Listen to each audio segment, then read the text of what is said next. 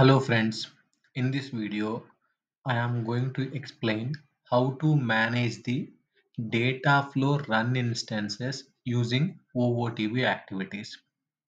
In my previous videos, I clearly explained about the data flows and how to run the data flows, how to manage the run instances from the Dev Studio. For example, this is one of the data flow. When I click on run, right, when I click on run, and it's a background processing. I already explained about this in my previous video. When you click on submit, right, one run instances, this is called it as a data flow run instance. This instance got created when you click on start, right, then the data flow execution will be happened. The data flow execution will be happened as per the data flow configuration. It can perform the activity. Now I don't want to do it from the Dev Studio, I mean from the GUI. I want to do it using an OOTB activities. I have a three OOTB activities. PX PX start by ID. PX start by ID. This is one of the OOTB activity which can run the data flow run instances, which can trigger the data flow. So if you want, let me open this activity.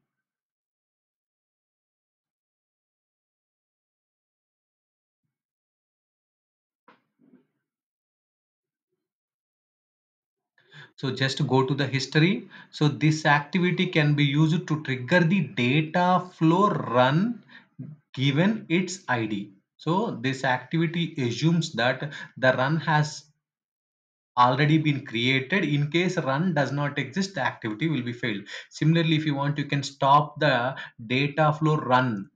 You can stop the data flow run. PX stop by ID. All these are under the decision PEGA decision engine rule set and data decision DDF run options. So similarly, there is a one more option, one more OOTB activity, restart. Restart. Okay, you can use these three OOTB activities. For example, now in this case, if I want to start this, so let me use this one. I don't want to click on the start, but the PX start by ID, click on run.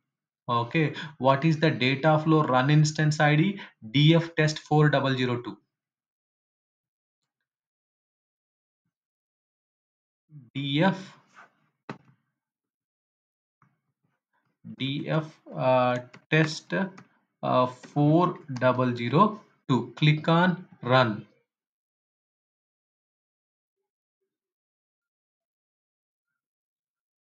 Okay, success. Let's go back to that. See this one. This data flow run instance is started. The data flow run instance is started. Currently, now it is in progress. Now, what I am going to do, I want to stop it. I want to stop it. I don't want to click on that. Now, I want to stop it from here. DF test 4002. Click on run. Okay, go back. Where is this? See this one, it got stopped. It is stopped. Now processed records is only 208. It is in progress. It is in progress, but the execution has been stopped. The execution has been stopped. That's why see the options. If you want, you can restart, or if you want, you can continue. Let me restart this data flow run instance. Okay, this is got stopped. Let me restart this one. Let me restart this one by using a PX restart by ID. I don't want to click on here restart, PX restart by ID, but okay, before that, what is the click on settings? What is the activity or what is the functionality they have implemented on the restart button?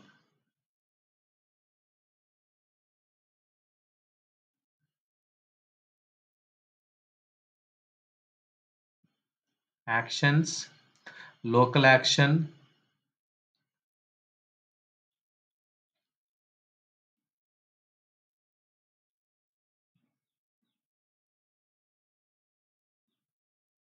and refresh other section, local action and refresh other section. These are the actions has been implemented on that restart button.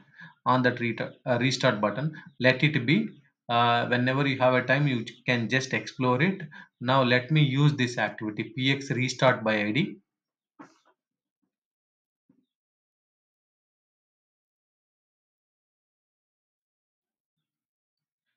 Okay, I think it's already opened. Let's see, go back,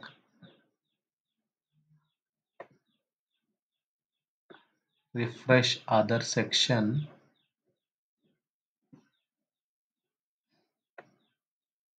Okay, section PZ progress area. Is there any activity is calling internally? No. So close. Now I want to use this PX restart by ID. For this, again, I am running. So each and every activity, what is the input parameter? Run instance ID, data flow run instance ID, test hyphen 4002. Click on run, go back and run instance.